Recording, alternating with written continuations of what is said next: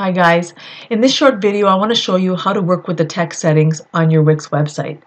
This will allow you to make any changes to the size, color, and font of your text. When you click on a selected text, you'll see this button called Edit Text, and up will pop the text settings box. You can choose a style that already matches your theme, or you can go down below and customize whatever you like. Clicking this down arrow brings up a selection of different fonts that you can use. So all you have to do is click on one and you'll see that it applies right away to your site.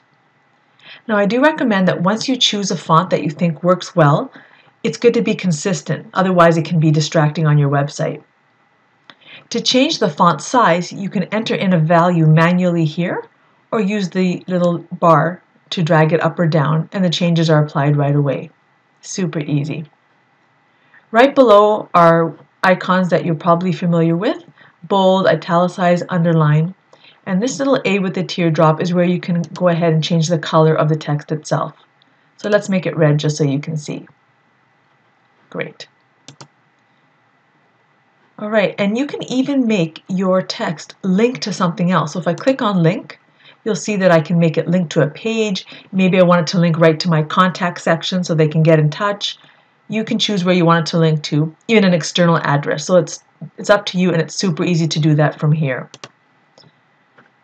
And further down below, we have different options for alignment and indenting, fancy effects you can apply to the lettering.